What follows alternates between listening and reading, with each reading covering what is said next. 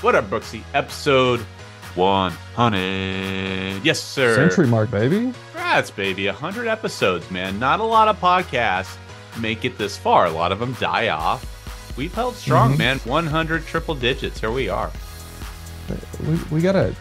I'm actually excited. I mean, the postseason I'm excited for, but get some guests on here in the off season. A little different speed in the off season, trying to figure out, rosters and free agency and all that. But just like getting guests on here would be fun in the wintertime too. Getting some beef, maybe not beef. That's the wrong word. You're getting some fire after your Ohtani news breaking. Oh, some attention. Fine. Hey, listen. I didn't say anything wrong. I said the Red Sox are in on him. Passan, did you see Jeff Passan talking to Jared Carrabis on his podcast the other day? The Red Sox were one of the teams, he said, are in on Ohtani. Yeah, just like I told you. I think, there was some stuff that, I didn't want to talk about, details of that. So me saying like, there's only so much I can say and stuff like that probably, stoked the fire a little more. And by me saying like, yeah, of course they're in their office right now trying to figure out like an offer and a contract that makes sense for both sides, and they're gonna try to get him. There's a lot of teams that are gonna try to get him. It wasn't like I was saying they have an offer on the table. Yeah. Like he's not even a free agent yet. That's called tampering. So they know better. That's not what I was saying. I see Milkman back there walking around behind you. All 18 years of him. He's always by my side. But, 11. He's 11. I know. That's old for a retriever. But point being, of course they're in on Ohtani, as they should be. Yeah. I mean, he didn't say anything that was news. It was like, no, it's like, but that's how the media is. That's how Boston is. And you know what? Good. They should be excited, because if they don't get Ohtani, they're going to get some other people. And it's going to be a fun club next year. They're going to add whoever they bring in as a GM. They're going to add. This ownership's ready to make moves, and I think the young core in Boston is ready to compete. So it's time to build around them with those vets, those proven guys. Those go get guy from Japan, go get another arm, make a trade, whatever you got to do. It's time to go win. There's no more bridge years in Boston. They got to go do something next year. We got a lot to discuss today. Some little bit of drama between Seattle and Houston, a little bit of drama in Atlanta with the 40-70 and Acuña. And then we're going to kind of lay out the playoff picture as it stands now. And then we're going to kind of figure out what teams need to make it into the postseason, what other teams would need to have happen from other teams. We're going to do the whole, you ever seen basketball? This team needs to beat this team, and then this team actually needs to head over to that team and beat them twice and win by this many runs. At this point, it's pretty cut and dry, I think. For the most part. Padres are still in, by the way. If basically every National League wildcard team loses out, the Padres still have a chance, and the Padres go undefeated.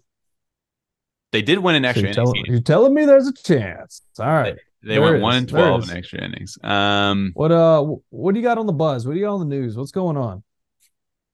Let's start out with, you saw the two things in Seattle. There was weird stuff happening in Seattle. It just kind of jumped off the top of my head. We actually didn't discuss this, but George Kirby getting hit with a baseball from a fan in the stands. Number one, great throw. It's impressive. I'm not condoning it. I'm not saying this should happen. But man, somebody dotted him. Like, that's not an easy throw. But that can't happen either. Like, I get like throwing back a homer, this and that. And like, guys make sure they try to get to the infield. I get it. Like, but in certain stadiums, infielders, outfielders, their backs are turned. They're looking towards the stands because they expect you to throw it back. No one's expecting a ball out of the hot dog vendor in section 125 to launch a four-seamer at your chest when you're on the mound. That was nuts. Luckily, they didn't hit him in the face, caught him like in his body, and he was fine. But what's going on?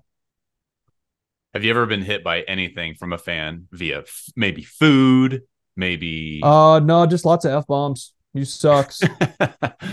Never a drink, never a soda thrown at. I've had some really bad things said to me But that's, I mean, you go play in Philly, Boston, whatever, like, poof, it's rough. But no, I've never had anyone throw anything at me. What was the most taxing location that you played at? Philly.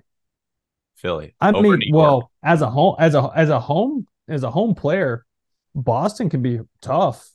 Like they're on you. This tough love, like they love you too. You get a knock, you hit a big homer, come up big and make a sick play and make a big out.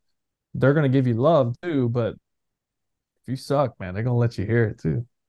And that's part of it. That's nature of the beast. Like I'd rather play there and have the fans be all over me when I'm not playing well than go play somewhere where they don't care. So Boston was your favorite place to play, but it was also the most difficult place to play as a player, maybe? As a home player, 100%. I think on the road, Philly's pretty tough. Yeah. Over New York? Yeah. Over New York, really? Yeah. New York's fine. New York, all right, here's the thing. New York's so expensive. The closer you get to the field, those people aren't yelling at you. Yeah. Philly's not quite as expensive, and you get some dirt dogs down there bro. I had a woman. I look over, it's the first inning. This lady's probably like 40, late 30s. Beautiful, good looking lady. And she's yelling, Middlebrooks. It's the first inning. I'm a rookie. It's 2012. I'm just kind of like glance over, but I'm not giving her any attention. And she's screaming at me the whole inning. I go in. I don't remember if it was early or not. It's all blending together now. But at some point early in the game, I hit a homer off of Joe Blanton to right field.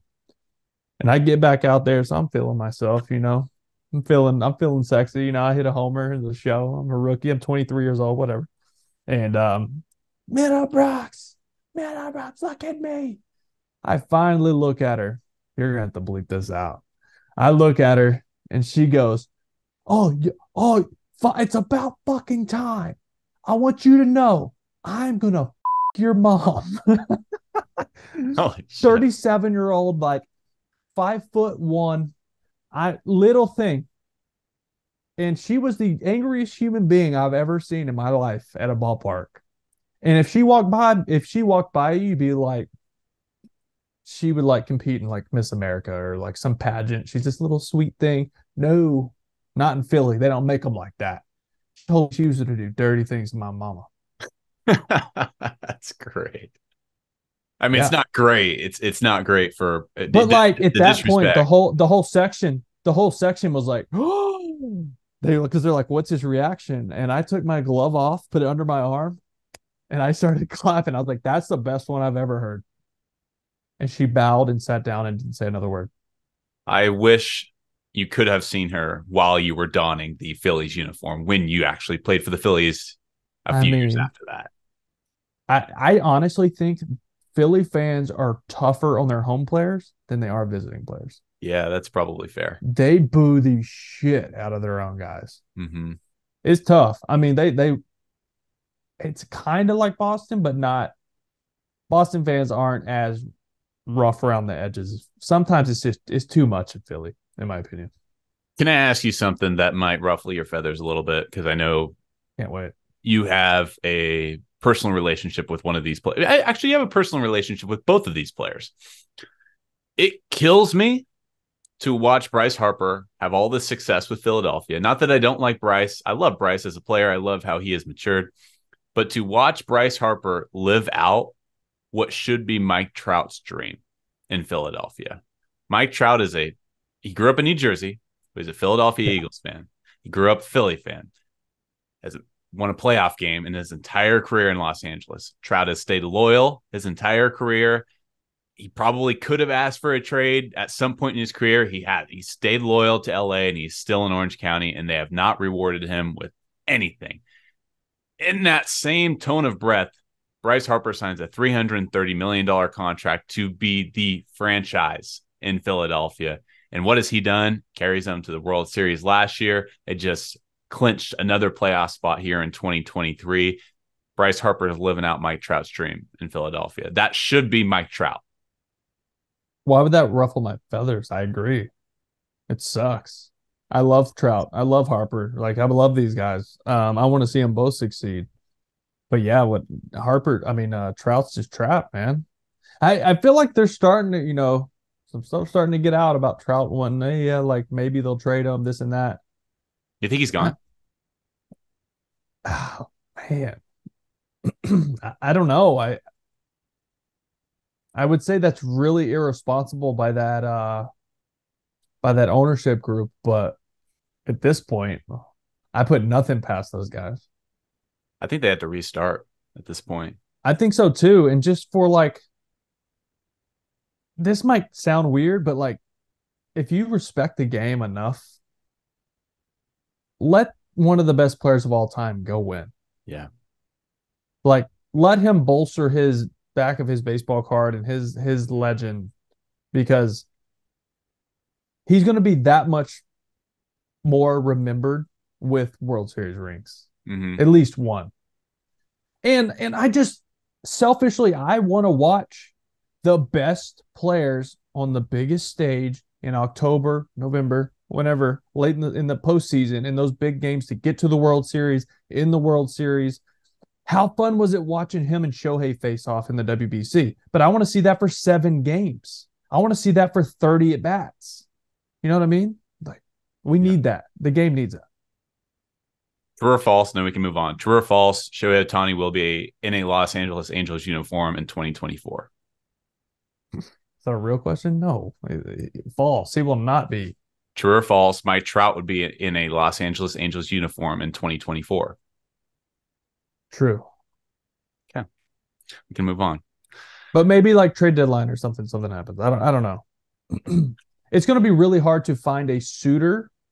The only thing is like, and I'll be quick because I know we have stuff to do, stuff to talk about, but like, if a team has the financial means to commit to Shohei Ohtani, mm-hmm. and they don't get him, like one of these big time teams, the Yankees, like somebody, like if they don't get him and they have that money aside where they're like, this can work, why not take on that contract then? Yeah. I know you're not getting 2 players, but you're not paying Trout $50 million a year. You're paying him 30 something. I don't know. You know what I mean? Yeah. It's complicated. I think there is a deal to be done though. I do. Get him out of there. Just let him go win somewhere, please. I don't want him to be I don't want it to be New York. I mean, great if I get to see him. He's my boy, but I go to the Phillies. Nah, I don't even know. They can't pay him. Don't put it past Dabrowski and those guys to like be like, fuck it. We're pulling a Preller or a Cohen and we're just making it rain up in this thing. The Phillies traded for an Angels center fielder a year ago in Brandon Marsh. Just saying. All right, let's move on. 40-70 for Ronald Acuña Jr. Oof. Unreal, objectively impressive. I hate to talk about this as the takeaway story because it takes away from the accomplishment that Ronald Acuña Jr. had, 47, first player ever. But as long as you don't say, oh, but the bags are bigger, I don't care. Everybody had those bags this year. I don't see anybody sniff those numbers. Agreed, but let's not compare him to Ricky. I'm not. Okay, we can compare it to current times and be like, holy shit, this is incredible. Current times and nobody's ever done it. Period. Yeah. Period. He set himself apart at 30-60. Yeah. All right. And now he went into a whole new stratosphere. We're not going to see this, dude. Like, this isn't like every year we're going to look up and be like, oh, 30, 40 and 70. Oof, there's another one. Nah, man. This is like, he's that special hybrid of strength, speed, power, like all that. And he's a 5-tool player. He's hitting 330. Like, he's MVP. We don't have to talk about MVP stuff right now, but he is. Context matters, but just know this too. Like, the bigger bases this year, there were other rules back in 1980 when Ricky was stealing bases, like guys weren't throwing as hard, which means he had more time in between release of the ball to the catcher to steal that second base. So there's different factors that play. I mean, the difference, yes and no. I mean, yeah, like guys 98 and guys doing 88. Yeah, but I mean, it's really like it's not that much, it's not. I mean, that's the difference between safe and out a lot of times. That's the difference between regular. There's also a replay now too, which could play into it. That's true. And that's also the similar difference between a regular size base and a larger base, right? You know, like it's that. No, it's all fun conversation, but I want to take nothing away from what he's done, because not only has he hit 41 homers, 70 bags, he's also, I don't know his average, but it's over 330, right? It's got to be. He was close to 340 a couple of days ago. Yeah. I'll let you look that up. But I mean, it's 336. 336. So, okay, he dropped 3 points. Poor guy. He must have only got one hit yesterday. But this is like one of like an all-time absurd seasons. All time. Now, with that being said, your thoughts. I know where this is going. Your thoughts on the Cubs broadcasts and their comments regarding the video that was displayed on the Atlanta Braves board, and there was a stoppage of the game to celebrate the moment of 40-70 for Acuña. It was an extra innings ball game. The Cubs are deep in a wild card chase right now. The game was stopped. Next batter, it was the same batter actually. Ozzie Albies hits a walk-off single to right field. Was that because of the stoppage of game? Good luck proving that. But your thoughts on the Cubs broadcasters disagreeing with the stoppage, your thoughts on just the stoppage in general to celebrate the 47. I fully understand why the Braves did that. They're at home. It's a big deal. No one's ever done it. It's a great feat. I understand why they did it. I do also understand why the Cubs broadcasters reacted the way they did, why the Cubs reacted they did, because you said it. I mean, this is a 5-5 game in the 10th or the 11th. It was extra innings. 10th. I think it was the 10th. Yeah. He steals the bag. Obviously, he's the winning run. So this is a big moment. You said the Cubs were at the time tied for the third wild card spot right now with the Marlins. So, I mean, this is like must-win territory. They lost on the fly ball to right field the night before with Suzuki losing the ball in the lights or whatever it was that happened.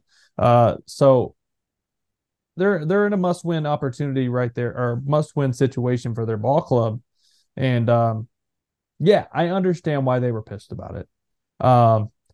In the same breath, I do understand why the Braves did what they did. I just think the timing was off. But that's when it happened. The Braves had it planned. You got to remember, the people that run the video board, they didn't play in the big leagues. They didn't coach in the big leagues. They don't have feel for these situations. They have a shot sheet, and they say, if this happens, you run this. Mm-hmm. Probably set up to go, okay, hopefully this happens in the fourth inning. Yes. And it's 3-2, and it doesn't matter, and we can take 2 minutes, run this montage, and it's no big deal. He tips his cap, takes the base, whatever, and we move on. They didn't expect that to be the situation. And the guy in the video room said, hey, this is what I was told to do. Run it. So I see both sides. I see the whole picture. I know why they're pissed. I know why the Braves did it. Let's move on. Sucks for the Cubs, but it happened. Yeah, I do wish that the production coordinator or whomever was in charge of that would have said, hey, guys, this isn't the time. Let's wait. Either in between innings, let's say that or like even do it pregame today. Could do that for sure. Or you can do it right after the game. As soon as that game ends, you're not going to do it after the game if you lose, but like, yeah. But you can definitely have a moment. But if you win the game, then you're like, it's all walk off. Who got the game winning hit? Ozzie Albies, he's the walk off. It's like, oh, never mind. Now we're going to do it. Yeah, it's just been weird. So I understand why they did it. Period. I'm with you. By the way, that this was a very cool perspective to put on the Acuña accomplishment. Hall of Famer Honus Wagner, he's 10th all-time with 723 career stolen bases. He never stole 70 bases in a season. Hall of Famer Frank Robinson is 10th all-time with 586 career homers. He hit 40 home runs in a season just one time. Acuña stole 70 and hit 40 dingers this season alone. That's pretty impressive. Sick. Live ball era. That's right. By the way, we have $5 hats on sale. All you have to do is leave us a review on Apple Podcasts. The link is on our Twitter page, or you can just go to our Apple Podcast page. Leave a review. Send us a direct message. We'll take it from there, and we'll get you all set up with some Wake and Rake hats back here. Audio platform. People don't know what I'm talking about right now. But back here, Wake and Rake hats if you want one. What else did you want to discuss, Brooks? You got a couple things on your list. I mean, hats off Tito Francona, riding off into the sunset, right? I thought the Guardians did that right. I know, knowing Tito, so I didn't play for him in the regular season. I played for him in like spring training. His last year was 2011. So had some spring training games with the team then, but I went in the big leagues till the next year in 2012, and he was gone by then. But Hall of Fame manager, Hall of Fame human being. This is just one of those special managers, kind of the last of a dying breed as far as old school blue collar baseball lifers, right? This is the type manager that always had his players' backs. Didn't matter if you were the last guy on the bench or the superstar, the motor of the club, you were important to him, and he made you feel that way. And I think every player that's ever played for him puts him on a level above everyone else just because of how special he is. And I think he's one of those guys also who had that special ability to get the most out of his roster. I mean, you look at some of those teams in Cleveland that he got to the postseason. On paper, they weren't good. They weren't supposed to go anywhere, and yet here they are, right there in the mix every year. So he does something special for clubs. Obviously, we know what he did in Boston. Broke the 86-year drought, the curse of the Bambino, won the World Series in 04, won in 07. He'll never buy another beer, another meal, whatever in Boston ever again. So he's a special guy, and the game's going to miss him for sure. So I had to give him some love. Do you ever have any fun stories from you and Tito in the clubhouse? No, because I was just a young pup. I was going into Double-A in 2011, his last year there. I had some spring training games. He would always come over and talk. He always called me Brooksy. Everybody called me Brooksy, but he would always make sure that like I was comfortable. He wanted me to have fun. He told me, don't go hide in the corner like the young guy tell you young guys to do. Like get up here on the rail, go hang out with, all these studs that are here on our team. Take advantage of being here with these superstars. Mm-hmm. You were played in high A last year. Do you have this opportunity? You're not just here to just come in and run base and play defense and get an at bat just to give them a breather. You're also here because we want you to learn and see what it's like to be a big leaguer. So he was always good. I mean, he'd always bear hug you, put your arm around your neck, like put you in. He was fun, man. And like I said, he treated everybody the same. I was just a young kid, and he made me feel welcome there. I don't have any really special times with him because I didn't get to play with him in the big leagues. I wish I did. I got Bobby Valentine instead. That's right. Yeah. We'll leave that there. But your teammates loved Tito. Oh my God. Yeah. Yeah. I think that's what was tough with Petey and those guys, where they went from playing. Petey came up in 07, so he had him 7, 8, 9, 10, 11, 5 seasons. Petey wins a Rookie of the Year in 07. He wins an MVP in 08. He is who he is, Dustin Pedroia, Dirt Dog, Dirty Chicken, whatever you want to call him, for all those years. And then it's like Bobby V comes in, and the vibe was just way different than what he was used to. So it was kind of tough for those vets to go from Tito, and they had to let him go after all, like the way 2011 ended. There was like all the chicken and beer shit, like bullshit. Yep. There's always some bullshit in the media when Boston misses the playoffs, or it ends like it did, at the end of the season with Longo hitting the home run against the Yankees at the Trop. The play at the plate in Baltimore, the Red Sox lose and end up missing the playoffs by that. All that happening. It was just like a bad mix, and then they're like, all right, fine, we're getting rid of manager and switching it up. It's crazy. One of only 2 managers in MLB history. This kind of like undermines his accomplishments, but I think it's fun. One of only 2 managers in MLB history to be born in South Dakota. Didn't know that. Fun facts. The more you know, Brooksy. He was also like one of the best college baseball players ever. Arizona. Yeah. He was a good big leaguer too. He blew his knee out, and like everybody always says, he had a chance to have a really, really good career. But he was never the same after he blew his knee out. So that kind of sucks. All right. It worked out. It worked out for him. Let's talk wild card as we tie a bow on today's episode. Yeah. Philadelphia's locked in their wild card spot. They're going to be the number 1 wild card team in the National League. They scare me, dude. The Phillies are a scary postseason team. I'm telling you. To feed into your point, Atlanta and LA are the 2 betting favorites to win the World Series. Their starting rotations are a little crippled right now. Yeah, dude. I mean, I would take Atlanta's over. Man, I don't know. Yeah, they're both kind of beat up. Because you said on the last episode, you're like, oh, no problem, no Max Fried. They still got Charlie Morton. Well, Charlie Morton's on the injured list now, too. Right. You So didn't that's know fine. that when you said that, of course, but Right. It was literally the next day. hey, Brooksy, look out for Milwaukee. Oh, dude. I just watched Corbin Burns get his 200 strikeout on the season. So What do you need in the postseason? You need really good starting pitching, pitching, defense, in a streaky lineup, and that's what they do. they're streaky, but flip the coin, see what you're gonna get. Exactly. But that's what baseball is sometimes, you know? Oh, for sure. I just like if I match them up with Philly, I think Philly wins. It's like so. Well, they're gonna play whoever gets the third wild card spot. Yeah. So you're looking at if Arizona holds on, they'll be the second wild card team.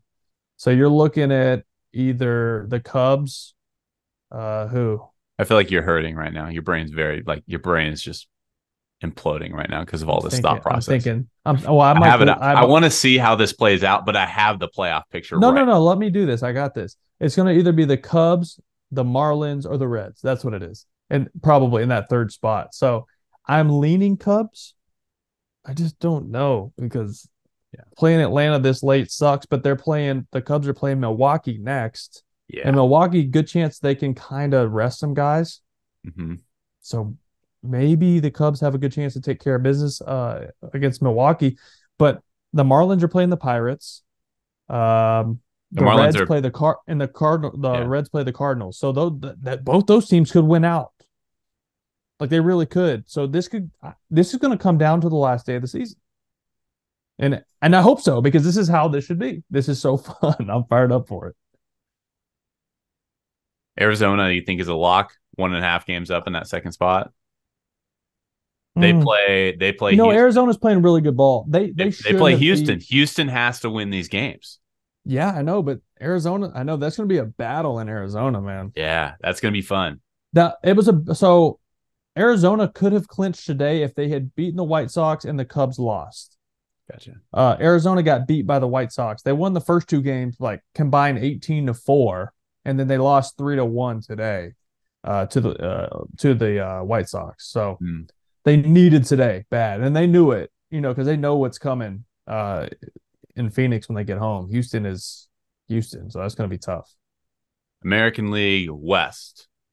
Houston kind of took care of business of Seattle this week, but Texas has taken a leap forward. They are 2.5 games up, and they could, as you mentioned, they could clinch today with a victory. Is that right? Yeah, so they can clinch a playoff spot with a win versus Seattle tonight. Houston's not playing tonight, so Texas can't clinch the division because the magic number's 2 for the division.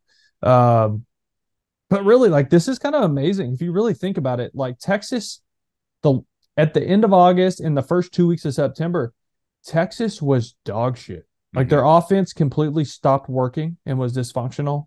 Their bullpen was, for that 3.5 week period, was the worst in baseball. And it was like, wow, they're in full tank mode after being one of the best teams in baseball for the first 100 games. But luckily, they got their mojo back. But luckily, Houston struggled, and Seattle also struggled during that time and played about 500 baseball, maybe even under 500 during that span. So it kind of helped them out. But I like this Texas team, man. They're scary when they get going. They're really scary. Can you imagine if they had DeGrom and Scherzer? Well, I guess they probably wouldn't have Scherzer had DeGrom not gotten hurt. Probably wouldn't have traded for Scherzer, but maybe. But I'll end this on Texas. Texas must win the West because their pitchers are kind of running on fumes. Their bullpen struggled, and they need a break. And if they win the division, they get a bye, right? Yep. So playoff spot's great, but they need to win the division so they can have a couple of days off. This surprised me when I was doing research for the wild card the other day. Can you guess who has the best ERA among starting pitchers as a team in the American League? Oh, no, across Major League Baseball, actually. Best starting pitcher ERA. Twins. That was a good guess. They were, I think, top 4, maybe top 3. What league? American League. It'll really surprise you because it did me. I don't know. Baltimore? I don't know. Toronto. Oh yeah, I knew that. I mean, they have some guys for sure. It's just you don't think when you think of Toronto, you think of that lineup. Oh, 100%. The starting rotation is the best ERA in Major League Baseball. That's impressive. Gosman was good. Barrios had a bounce back year. Kikuchi was solid. He was their 5. That's despite not having Alek Manoah, too. I was just about to say, and Manoah hurt it because he had a 6. Yeah, exactly. You know, it's going to be fun, man. Too. Toronto's half game up. Houston's got that 3rd wild card, and Seattle's 1.5 games back. So Seattle needs help. Houston needs to take care of business. Toronto needs to take care of business. And in the National League, Miami, Chicago tied for the last wild card spot. Arizona 1.5 games up. They hold their, they hold the power to their own destiny. So this last weekend is going to be an absolute blast. Brooksy and I will be with you guys along the way, and I think Monday is going to be another podcast for us to kind of look forward. For sure, unless something crazy happens like Saturday or Sunday. Hopefully. Probably Monday. Just kind of looking toward, what happened over the weekend in the last series, and then looking forward to the wild card series. I think playoffs are here, maybe. Weird. I think things could get weird, Brooksy. They're going to get real weird in the NL. The NL is going to get weird. I don't think the AL is going to get too weird.